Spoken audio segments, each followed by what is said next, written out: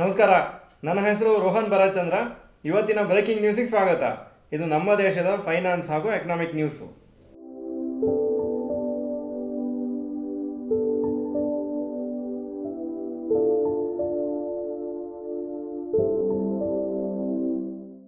News number 1, new life time high for Nifty. ಇವತ್ತು special trading day ಅಲ್ಲಿ positive ಆಗಿತ್ತು market, ಹಾಗೂ ಹೊಸ ಇಂಟ್ರಾಡೇ ಹೈನು ಟಚ್ ಆಯಿತು 22,420ಗೆ. ಹಾಗೂ ಮತ್ತೆ ಆ ರ್ಯಾಲಿ ಸಸ್ಟೇನ್ ಆಗಿಲ್ಲ, ಕ್ಲೋಸಿಂಗು ಸ್ವಲ್ಪ ಫ್ಲಾಟಾಗಿ ಕ್ಲೋಸ್ ಆಗಿದೆ, 22,378ಗೆ ಆಗಿದೆ. ಈ ಸ್ಪೆಷಲ್ ಟ್ರೇಡಿಂಗ್ ಡೇ ಶನಿವಾರ ಆಗಿದ್ದು ಸಕ್ಸಸ್ಫುಲ್ ಆಗಿ ಕಂಡಕ್ಟ್ ಮಾಡಿದ್ದಾರೆ ಸ್ಟಾಕ್ ಎಕ್ಸ್ಚೇಂಜಸ್ಸು. ಸೆಬಿ ಪ್ರಕಾರ ಈ ಸ್ಪೆಷಲ್ ಟ್ರೇಡಿಂಗ್ ಸೆಷನ್ ಮಾಡಬೇಕಿತ್ತು to check the strength of the technology. Tata steel ಇವತ್ತು top gainer 3.53% Appu, hero MotoCorp 1.65% Appu, Mahindra 0.65% down, ಸನ್ pharma 0.56% down. News number 2, GST collections ಇನ್ ಫೆಬ್ರವರಿ 2024. ನಾನು ಲಾಸ್ಟ್ 6 ಮಂತ್ಸ್ ಹಾಕಿದ್ದೀನಿ ಫಿಗರ್ಸು.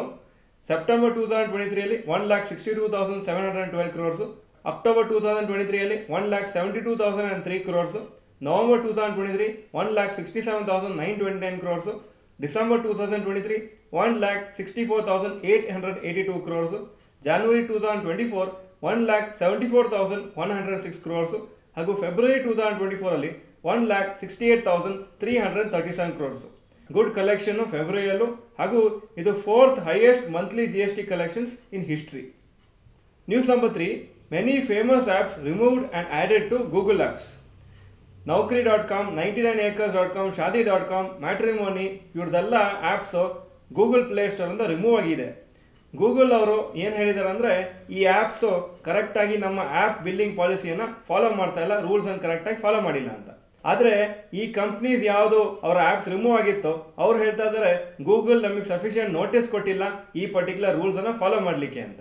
ಆದರೆ ಮಧ್ಯಾಹ್ನ ಅಷ್ಟೊಳಗೆ Naukri.com ಮತ್ತು 99acres apps already Google play ಸ್ಟೋರಲ್ಲಿ ರೀಆಕ್ಟಿವೇಟ್ ಮಾಡಿದ್ದಾರೆ ಅಥವಾ ರೀಆ್ಯಡ್ ಮಾಡಿದ್ದಾರೆ. News number 4, dividends from public sector enterprises. ಗವರ್ಮೆಂಟ್ದು dividend income from public sector enterprises ವರ್ಷ ಹಾಕಿದ್ದೀನಿ.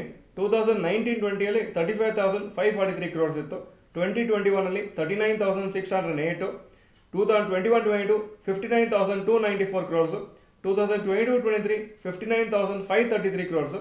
ಇಲ್ಲಿಯವರೆಗೆ 2023-24ಅಲ್ಲಿ ಫೆಬ್ರವರಿ ಎಂಡ್ವರೆಗೆ 51,556 ಕ್ರೋರ್ಸ್ ಕಲೆಕ್ಟ್ ಆಗಿದೆ. ಮೋಸ್ಟ್ ಪ್ರಾಬ್ಲಿ ಎಕ್ಸ್ಪೆಕ್ಟೇಷನ್ ಏನಿದೆ ಅಂದರೆ 55,000 ಕ್ರೋರ್ಸು ಈ ವರ್ಷ ಕ್ರಾಸ್ ಆಗುತ್ತೆ ಅಂತ. ಸೊ ನೀವು ನೋಡ್ಬೋದು ಈ ಡಿವಿಡೆಂಡ್ ಇನ್ಕಮ್ ಎಷ್ಟು ಅನುಕೂಲ ಆಗುತ್ತೆ ಗೌರ್ಮೆಂಟಿಗೆ ಅಂತ. ಯಾಕಂದರೆ ಈ ಇನ್ಕಮಿಂದ ಎಷ್ಟೋ ಸ್ಕೀಮ್ಸು, ಎಷ್ಟೋ ಡೆವಲಪ್ಮೆಂಟ್ ಆ್ಯಕ್ಟಿವಿಟೀಸ್ ಅವರು ನಡೆಸ್ಬೋದು. News number 5, rapid news. NEFT system ಅಂದರೆ national electronic fund transfer system ಅಂತ ನಾವು ಆನ್ಲೈನ್ ಟ್ರಾನ್ಸ್ಫರ್ ಮಾಡ್ತೀವಲ್ವ, ಆ ಒಂದು ಸಿಸ್ಟಮಿಗೆ ಒಂದು ರೆಕಾರ್ಡ್ ಕ್ರಿಯೇಟ್ ಆಗಿದೆ 29ನೇ ತಾರೀಕು ಫೆಬ್ರವರಿ. 4.1 ಕೋಟಿ ಟ್ರಾನ್ಸಾಕ್ಷನ್ಸ್ ಎಕ್ಸಿಕ್ಯೂಟ್ ಆಗಿದೆ ನಿನ್ನೆ. ಹಾಗೂ ಇದು highest ever in a single day NEFT ಹಿಸ್ಟ್ರಿಯಲ್ಲಿ. NEFT 2005ಅಲ್ಲಿ launch ಮಾಡಿದ್ರು, ಆವಾಗಿಂದ ಇವತ್ತವರೆಗೆ ಇದು ಹೈಯೆಸ್ಟ್ ಸಿಂಗಲ್ ಡೇ ಟ್ರಾನ್ಸಾಕ್ಷನ್ಸ್ ಆಗಿದ್ದು. 4.1 crore ಟ್ರಾನ್ಸಾಕ್ಷನ್ಸು, ಅಮೌಂಟ್ ಹೇಳ್ತಾ ಇಲ್ಲ, ನಂಬರ್ ಆಫ್ ಟ್ರಾನ್ಸಾಕ್ಷನ್ಸ್ ಇದು. Crude oil prices approximately $83-84 per ಬ್ಯಾರಲ್ಗೆ trade ಆಗ್ತಾ ಇದೆ, ಸ್ವಲ್ಪ ಹೈಗೆ ಬಂದಿದೆ, ಹಾಗೂ ಇದು ಹೈಯೆಸ್ಟ್ ಲೆವೆಲ್ ಸಿನ್ಸ್ ನವಂಬರ್ 2023. ಇದು ಇವತ್ತಿನ ಬ್ರೇಕಿಂಗ್ ನ್ಯೂಸ್. ವಿಡಿಯೋ ಚೆನ್ನಾಗಿದ್ರೆ ಲೈಕ್ ಬಟನ್ ಪ್ರೆಸ್ ಮಾಡಿ, ಹಾಗೂ ವಿಡಿಯೋ ನಿಮ್ಮೆಲ್ಲ ಫ್ರೆಂಡ್ಸ್ಗೂ ಕಳಿಸ್ಕೊಡಿ. ಚಾನಲ್ಗೆ ಸಬ್ಸ್ಕ್ರೈಬ್ ಮಾಡಿಲ್ಲ ಅಂದರೆ subscribe button, bell icon press ಮಾಡಿ. ನಮಸ್ಕಾರ.